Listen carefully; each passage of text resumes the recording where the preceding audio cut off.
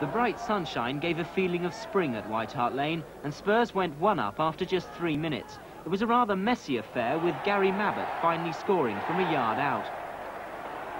The second wasn't long in coming either, Danny Thomas crossing for the lunging figure of Mark Falco.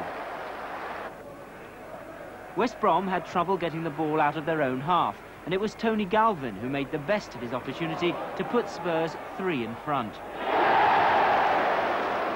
What attacks West Brom did mount ended in failure, Berardi putting the ball wide. The one sadness for Spurs, there were fewer than 11,000 people there to watch them end the game, the 5-0 winners.